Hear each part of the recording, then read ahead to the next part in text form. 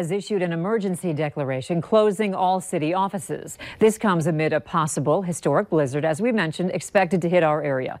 An already stretched thin road crew has shut down lanes and restricted people from parking on streets. Valley News Team's Joshua Peguero joins us live now with more from the Public Works Department. Joshua? Andrea, we're outside Fargo Public Works Department as crews are preparing to hit the streets. We just saw bulldozers getting serviced, as well as some of the heavy equipment coming through to fill up on gas. Right now, outside, as Hutch said, there seems to be some sleet that's falling and freezing rain, but we haven't got that snow yet. But the brunt of the storm isn't expected to hit us until tonight, and I'm joined live with the Fargo Public Works Supervisor Lee Anderson. Lee, what can you tell us? How are you going to tackle this storm tonight?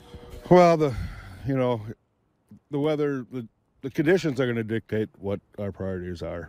If it comes as freezing rain, snow will dictate what our priorities are.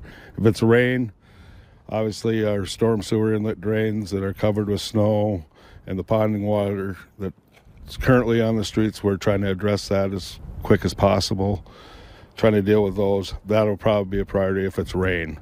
If it's freezing rain, obviously, we'll have to have sanders and salting equipment out to make travel as safe as possible. If it's snow, we'll be in a plowing event. So there might be a little transition between all of that, but we'll do what it takes, and we'll try and take care of business as we need to.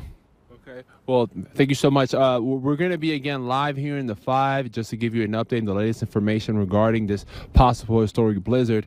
And Mr. Anderson will also join us live in 5:30 in order to give some tips on what you can do to make life easier for some of the road crew staff out there that are going to be plowing. So I'm sending it right back to you live in the studio, reporting live. Joshua Peguero, Valley News Live. All right, thank you, Joshua. We'll check back in with you in a few minutes, as you mentioned. And with folks